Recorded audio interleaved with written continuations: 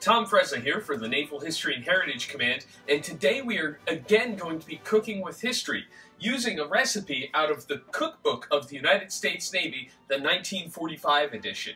And the recipe we're going to be using today is fried chicken, Maryland style.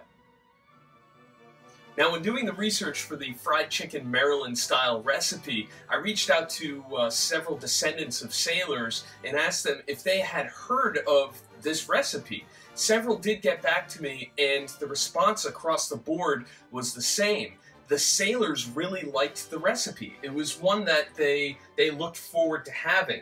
And one of them, a petty officer first class Walter Shaveloff, was actually a cook. And it was the one recipe that he took home with him after the war and after he retired, and would make it for his family. In fact, another story that they told me is that he never wanted to become a chief in the Navy because it would mean that he would be taken out of the kitchen. So once a cook, always a cook.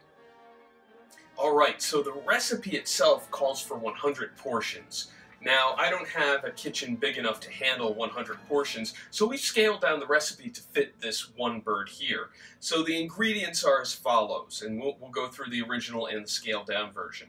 So, chicken, frying, dressed, originally 125 pounds. We'll be using a 5.5 pound bird. Flour, originally 4 pounds. We'll be using 3/4 of a cup. Salt, originally 3/4 of a cup. We'll be using 1.5 teaspoons.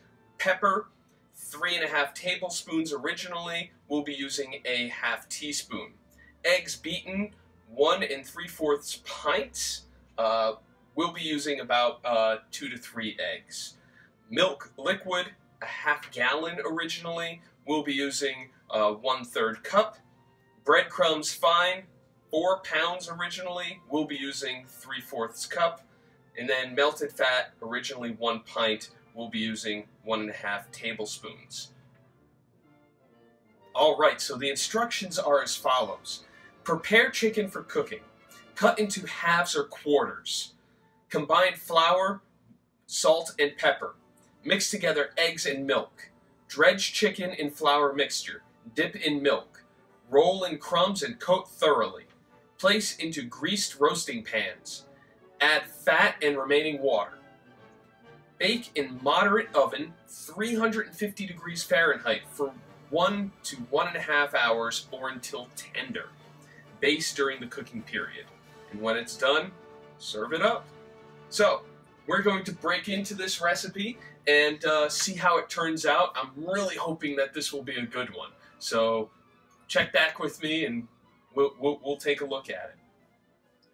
And here it is, our Maryland-style fried chicken ready to go. So let's get it off and onto the mess kit here. And it smells amazing and it looks really good. So let's cut into it and see how it looks. Perfect.